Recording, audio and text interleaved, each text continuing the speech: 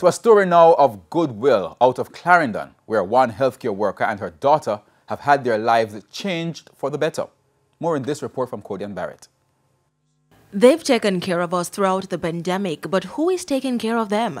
That question prompted stakeholders in Clarendon to act when they heard that healthcare worker Tosita Cameron was having a hard time. She's one of the frontline staff, and she's risking her life on a daily basis, especially like how we have the pandemic right now. So we're grateful that we can actually do something for her in this time. The assistance will run for the next 6 years and amount to $1.2 million.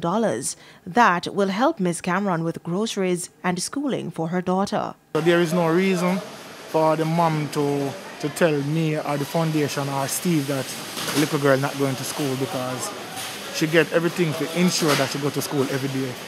Ms. Cameron's daughter was born with Down syndrome and therefore requires costly care, so she appreciates the gesture. I must say I am so appreciative, because at times, you are in your uniform, and because you're a healthcare worker, there's certain priorities that's not set for us, because maybe there's a stance that said we are not in need, so at days we go behind the call of duty, and just like for any salary, we have our children, we have our needs, and we're at a time now where one helps one, and we are very grateful. So for me, being a healthcare worker, this really says a lot, because I'm really in need.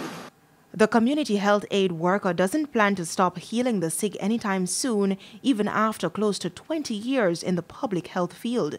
She admits going to work daily to help the sick, especially in the pandemic, has made her very worried about taking the coronavirus home to her child. If we do not do it, then who will do it? Who will care for the nation?